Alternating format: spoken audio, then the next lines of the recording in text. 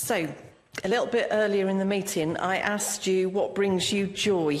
I wonder if any of you have thought what your answer might be. I think watching the children certainly brings me joy, and it'll be really good. I'm so looking forward to when we actually can meet together again.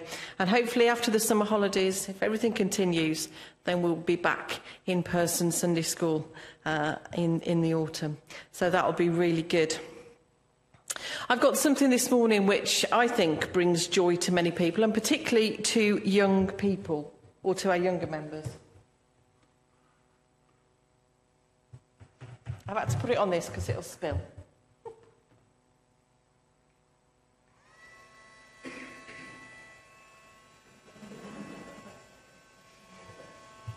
See, I can see there's joy already. I can see people smiling, I can hear people laughing. But bubbles, have you ever watched a young child with bubbles, a bubble machine perhaps, as they go and they chase? If any of you want to come and try and chase, please. Andy's coming to chase bubbles, excellent. But it is something, it just automatically seems to bring a smile to so many faces, especially since it's coming out of a fish or a whale's mouth. I thought I'd keep it in the theme of water. But yeah, it's probably the smallest bubble machine I've ever seen.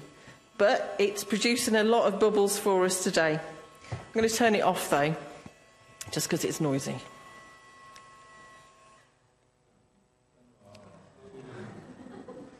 Do you want more bubbles? Okay, I'll just put the bubble machine back.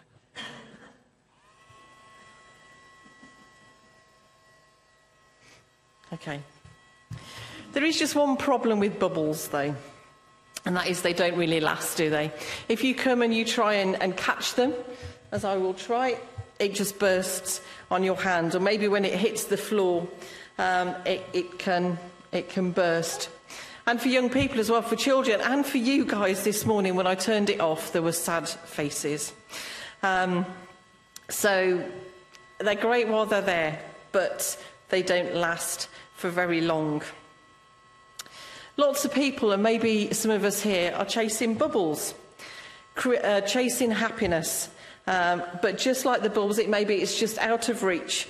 Or maybe when we think we've found it, when we think we found it, we think we found something to make us happy, but it doesn't last, and our bubble bursts. People may be chasing after money, thinking that that will bring happiness, but it doesn't. Once you've spent it, it's gone, and you perhaps still don't have that happiness. Some people seek happiness in food, maybe because they're feeling a little bit down, and chocolate always makes you feel better, doesn't it? Or does it? After the chocolate's gone, we're still unhappy, and then we're overweight, so then we're even more unhappy. People may think that being popular will make them happy, and they say or do whatever they think is needed to make people like them. But again, the bubble can burst and unhappiness can return. The woman Jesus met at the well had perhaps lived her life looking for happiness in the wrong places and in the wrong people, and it had left her in a lonely place. She came to the well that day at midday, and that was unusual because mostly the women would go and collect their water early in the morning or late in the evening when it was cooler. Why was this woman on her own at the hottest part of the day? Why had she come to a well that was more than half a mile away from the village, when the village itself would probably have had its own water supply? Probably because she didn't want to meet with the other women, perhaps because she was shunned by them or gossiped about because of her past, which, if you go and read the rest of that passage, you will find out more about. She appears quite a solitary, lonely person, an outcast from her community, and no one else in her family to draw the water for her. And then Jesus spoke to her. And again, perhaps we think there's nothing remarkable about that. Jesus talked to people all the time, didn't he? But during the time of Jesus, as it said in our little clip earlier, women were looked down on. they were seen as inferior to men. They had no rights, and a Jewish man just didn't talk to women in public. Not even his mother or sister or daughter or wife. It just wasn't done. In addition, for various reasons going way back in history, there was lots of animosity between Jews and Samaritans. Jewish people didn't speak with Samaritan people. They were viewed as outcasts and unclean people. So we can perhaps understand why the woman was so surprised. Jesus spoke to a woman in public, and not just any woman, to a Samaritan woman. Jesus asked her for a drink of water, and she was understandably shocked. A Jewish man was speaking to her, a Samaritan woman. More than that, if we look at this story, we find that it's actually the longest recorded conversation that Jesus had with any one individual. And if you look at the story, you realise that this was the first person to whom Jesus openly revealed himself as the Messiah. Jesus treated her in the way that we should treat everyone, with respect, and he treated her as a special person. Understanding that this man was her saviour and that he thought she was someone worth talking to changed her life that day. It brought her the joy that she'd been looking for, and so much joy that it was bubbling out of her. I love that last picture on that little cartoon clip of the story. As she ran, full of joy, she ran to share it with the people who ordinarily wouldn't have given her the time of day.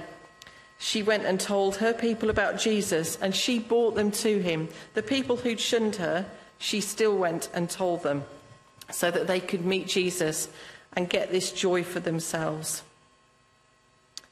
Jesus offered life-giving water to this woman, and she accepted it wholeheartedly.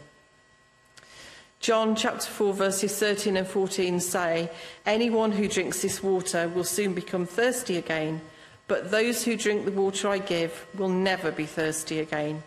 It becomes a fresh, bubbling spring within them, giving them eternal life."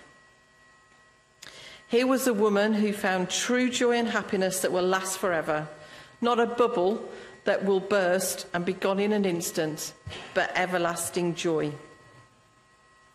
So my question for you this morning is quite simply, do you have that everlasting joy? Or are you searching for happiness in things which are going to fade away like these bubbles?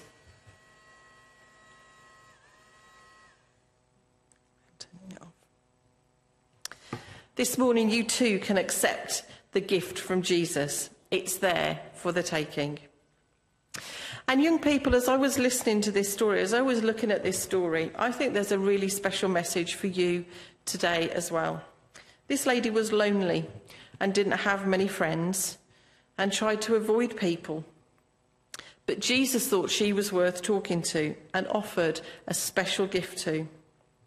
So if you ever feel lonely, remember that Jesus wants to be your friend, even if you think other people don't. And maybe it's just that reminder for all of us to treat everyone the same, be kind to everyone, and to look out for those around us who maybe are lonely too. In a moment or two, we're going to listen to a lovely piece of music, and it has some really lovely visuals as well, which will just remind us of the story we've heard this morning. For the grown-ups in our meeting, I invite you to accept a drink of that living water again this morning. And young people, maybe ask Jesus to be your friend and ask him to help you be a friend to others. And we're going to listen and watch a presentation of The Well is Deep.